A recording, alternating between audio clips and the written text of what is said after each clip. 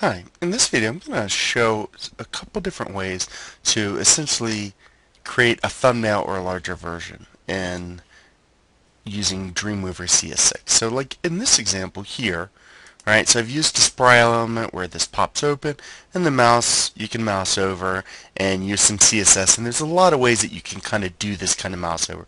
But that gets a little technical. In this case, I just spent some time going, and there are a lot of places you can look at my code and you can see, but there are a lot of places out there where you can find code to use to do something like this. So in this case, I got mine from Dynamic Drive CSS library.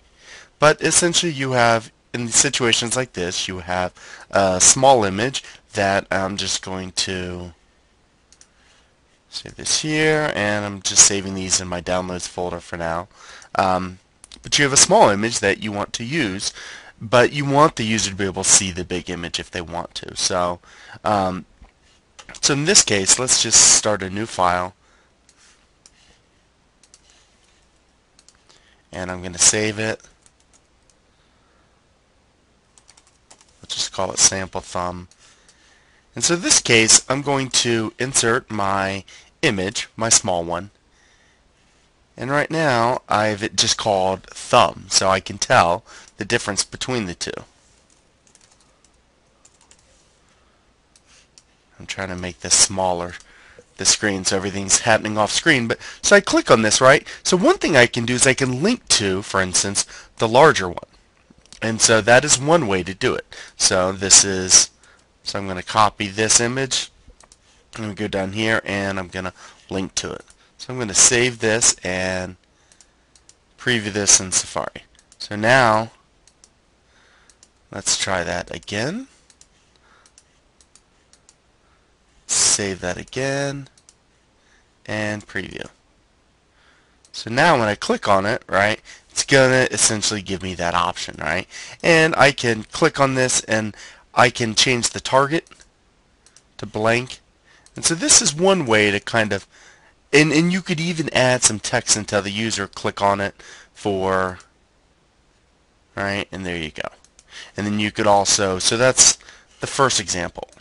Okay, so now I've named that link to larger. Now this is another, I'm going to call it pop up to a larger image window. And so in this case, I'm going to create a new file, and I'm going to insert the big image in here.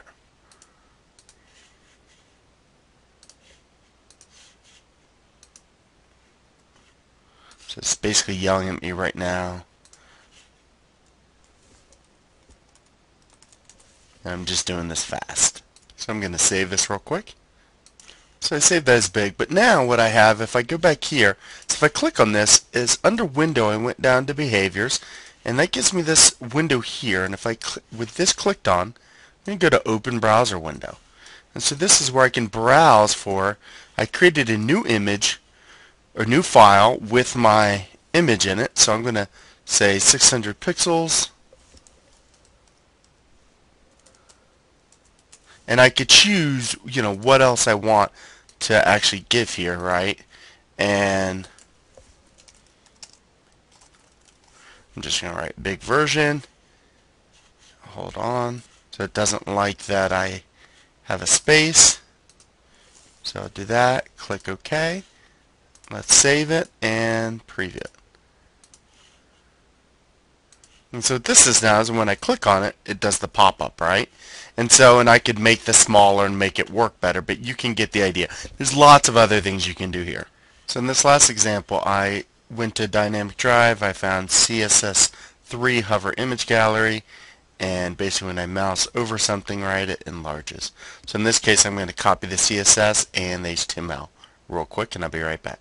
Okay, so I've copied the HTML in, and I actually just used one image, and then I copied the CSS, and I'm just going to use the big one here, and I'm going to see what that looks like. I haven't spent much time to know whether it looks like it's using a hover effect, alright, to make it big and small. It is. So what I'm going to do is I'm going to actually change that image to use the thumbnail version. I'm going to open this, I'm going to save and preview. Okay, so now you can look. It's a little blurry, but you get the basic idea of 3 ways to make pop-ups.